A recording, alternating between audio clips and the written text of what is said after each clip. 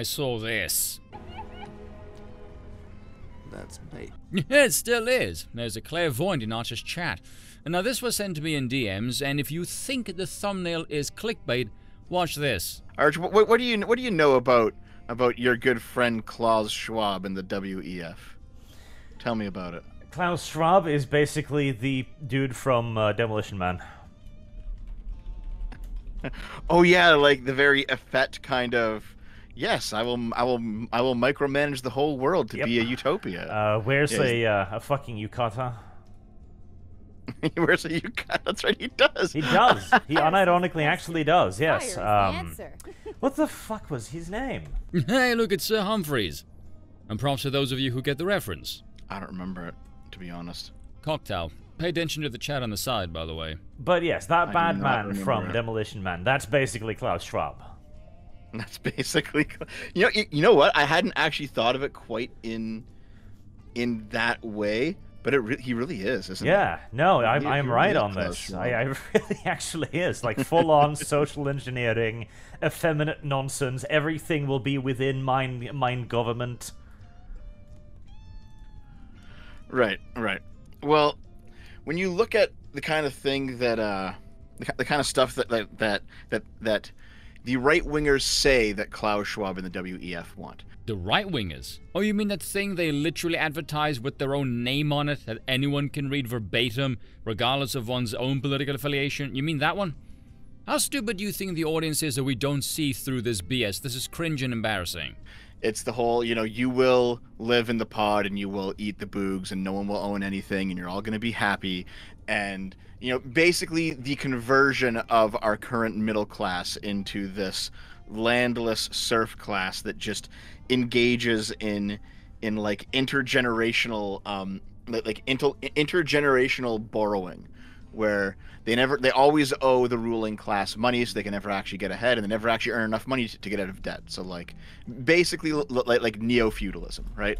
That's basically what the Oh, listen to that slip up again. That's basically what the right thinks the WEF is up to. Yeah, sure, kid. Sounds about correct. Do you think? You should live in the pod and be happy. Yeah. The issue ultimately is that is just a communist analysis with different words, because the socialists say the same thing, right? They say that the ruling class, they call them the bourgeois, but basically that they're going to use the exact same tactics against the proletariat. And it's all going to be about keeping them down and keeping them basically keeping them compliant, but also keeping them poor. And also keeping them without ownership. So what you have is whenever I see a right winger, spout off about the New World Order and the WF and all this fucking nonsense, they're making a socialist analysis. They're just not using the same words. Okay. Flirting with the logic here, Demolition Man is a pro-commie uprising then. Any resistance or disapproval of the power apparatus in this twat's mind, especially with regards to, say, financial rigging, is instantly socialist in nature, and opposition to this entity somehow makes one a communist. Never mind the Russian Revolution, apparently the French and the American Revolution is somehow communist as well then, is it? Maybe. I'm sorry, how does me not liking a globalist oligarchical cabal make me a communist? I'm not anti-hierarchy, in favor of classlessness or the abolition of private property. If I'm under a communist government, I'd have the same issues with the state as well then, you twat. What would I be then? Communist on communist? I'd be a Puritan of some sort, would I? I don't know what's worse, the laziness or the stupidity. I can't stand this discourse. This is just embarrassing. Dev has discovered that there are two flavors of socialism. International and national. Or if you want a moron, Dumb and Dumber. Yes, but the point is, though, is that the point is that the dissident right is much more communist than me. No one should ever listen to this man for political commentary, and judging from the chat and the comment section, people are sick of Dev and his soul-sucking idiocy. The ideological labels just need to bugger off at this point. This is such a dysfunctional shit show. It's witless idiocy all around. Please make it stop. I am, in fact, not a communist at all. I want to see you say that to a group of people without being laughed at. You keep saying this, and yet we have a video clip of you admitting to it, Dev. You mean during the D&D campaign where it was a joke? I've got it on a soundboard now. Shit, I am a communist after all. I can play it as much as is required. But no, is that going to be? Is that going to be like a dono sound, or something you can press a button to play? I'm just press a button to play it. See, look at one guy in the chat. It's the Jews, not the WEF. Okay, listen. Okay, listen, funny man who says it's the Jews and not the WEF. Do you know why? Aside from just, irrational racial hatred. Do you know why the early National Socialists hated the Jews? It's because they didn't have a nation, and so they would parasitize, in their view, themselves onto other nations and extract from them, the same way that the communists claim the bourgeois does. Imagine that. There's a very strong link between these ideologies. Does it ever occur to you idiots people can see the same problem and have a different solution and it not be the same thing? Because the way you speak, I'm inclined to believe you don't. Well, yes, unironically, it's socialism. Right-wing socialism and left-wing socialism has a great deal of overlap. I'm not going to lie, I don't even know what these people are talking about at this point. Yes. And this is also why I am not an extreme right-winger nor an extreme left-winger, because both sides are communist, in my opinion. Both sides are communist, in your opinion. Drop the right-wing bollocks and just say socialists are slow-witted communists, because that is what they are. The left and right dichotomy is just making everyone dumber at this point. Yep. To be fair, when I went on the reading arc post Scrump, I wanted to see what kind of stuff he had radicalized himself with. If the chat and the comment section on here and Twitter is anything to go by, you are not allowed to talk about radicalization, lad. And so I start going through some of the things he publicly said he read, and he outright says this is right-wing socialism, and I'm like, oh well, okay then, that's what it is. It's right-wing socialism, sure, okay, I understand. I get where he's going. Pressing exit out here, and no you don't. And secondly, when did Scrum ever say this where? Where did he say he was reading right-wing socialist literature? And name what he's been reading. Your vagueness screams bait and I'm a drama-seeking shit-stirrer. I'm not saying that BlackRock hasn't done anything wrong, all right? I understand the problem. Here's the issue though, guys, all right? All of you guys who are pinning this on BlackRock and Vanguard and etc., how is your analysis different from the socialist one? How is it different from the leftist one? Oh, you're both seriously, you're both shaking your fist at big corporations. You're both saying that capital is the problem. What's the difference, guys? The manner in which the capital interfaces with the state and political affairs. I would have thought that's extremely obvious by now. I mean, hell, take a look at how it interfaces in the gaming market. Is it corresponding to a market signal? No. Why do you think that is? Well, I would say that the difference is the political motivation of the capital in this case. Thank you, Arch. How do you mean? You cannot possibly be this stupid. Because this is essentially a corporation, so... This is the church, right, in the 1500s. It's an organization with such vast monetary power that it can literally influence society at large. And it has chosen to attempt to influence society at large in a political direction. And that is objectionable to me. Okay.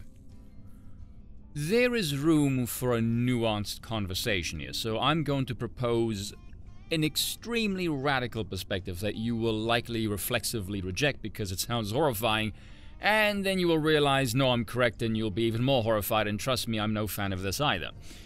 The vast majority of people do not have any morals or values. They're far more aligned with the political apparatus than you would care to admit to, for in the absence of religion they worship the state, and given that the state is just this entity through which nefarious forces manipulate and condition society, this is why you have a large amount of people completely swayed by the increasingly insane social changes it continues to herd people into accepting. So with that being the basis for my thought here, forget the monetary aspect for a moment. When you say attempting to influence society in a political direction, given that I believe people are swayed by politics and power of the regime, I am far more inclined to look at the end goal of this influence rather than the methodology by which they choose to exercise the influence. I'm under the impression far too many people are focused on the morality of the power play rather than its effectiveness. And why? Because they always fear this looming specter of an iron fist. The way modern Western man views power is, it's always damn near the sword of Damocles. If they were doing this for purely capitalist gains and nothing else, I'd probably be like, meh. But since they're doing it in a way that it is in part for capitalist gains, but is explicitly political in their attempt to do so, now I object on a political basis. Again, room for some nuance. Now, one thing that I detest about, well, frankly, most people, and if I go deep enough into this, it basically boils down to why are we alive, but that's a topic for another day. In the modern day, this seems to be almost exclusively consumerism. And the problem with this is, markets are not a moral force. If markets are simply, they cater to the people who should be free to do whatever the hell they want, again, this is not a moral force, this is just the absence of coercion from the state. But this has no bearing on how much consumerism can denigrate and degrade the human soul. There's reasons you shouldn't screw anything with a pulse, snort, swallow, inject, and smoke everything that comes your way. Now, you could make the argument that these things impede your capacity to generate capital at peak efficiency, but that makes you sound more like a cog in a machine rather than a human being with free will. So I'm not exactly a fan of using the market as a means of a moral compass for society. Well, sure, but I mean, a lot of what the socialists talk about isn't. It doesn't leave out the idea that capitalists also have a political motive, right? Yeah, and that political motive is fuck off taxation is gay. This is what I'm pointing out here. Listen, chat. I'm not even saying if you're right or wrong, or if Arch is right or wrong. Okay, I'm not saying that.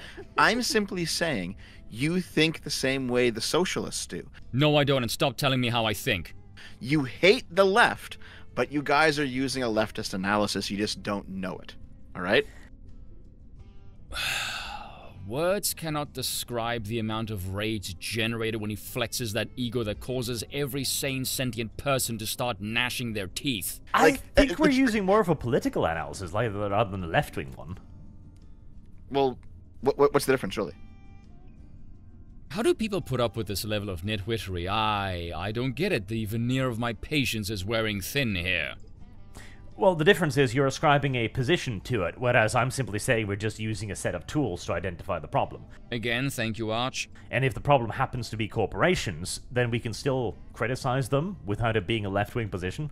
Can someone explain to me how the hell criticizing an entity of capitalism automatically makes you a left-winger, or doing so is something only a left-winger can do, apparently? I don't understand how this distinction has manifested itself in any political discourse. I don't like lobbying. Am I a communist now, am I? Oh, sure. There's definitely like a right-wing way to criticize corporations. It's called right-wing socialism. I don't agree with the idea of calling it socialism, though. I think I'm trolling. But no. The point is though, and this is why I think the chat is just fucking going wild right now and seething. No, the reason the chat is seething is because their patience is being tested because they can't tell if you're trolling or you're an idiot, or very likely just a trolling idiot. It's because like, okay, I sat down and I watched like a Sargon segment, and then I watched a Vosh segment. And they said the exact same fucking thing with different words, and then they blamed each other for the problem they were fingering. And I'm like, this is kind of incredible to see sometimes. You know what I mean? Where like, you know, the conservative talks about family and communities and how big business comes in and destroys them, and you know how like traditional family bonds are eroded by people who care nothing about the local culture and only chase money. And then you get like a communist who will say, well, you know, our local community is being destroyed by the fat cat capitalist with his capitalist interest, where he destroys, you know, the poor working class. Like the same people are way more alike than they are different in the end. Okay, so in your mind, the alike is spotting a problem, which is apparently also exclusively a socialist capability. Now, given that there exists a distinction of right versus left, would you mind telling us what that thing is then? Because if you say there isn't a difference, well, then that just makes the right and left labels redundant then, doesn't it? Furthermore, just because both people can spot the problem doesn't mean they are politically aligned in any way. Their solutions are damn near guaranteed to be different. Hell, there's a good chance the cause of the problem won't be the same either. This is too long already, and my comment section is going to hate me enough for doing this already. So cheers for watching, and once again, I apologize for nothing.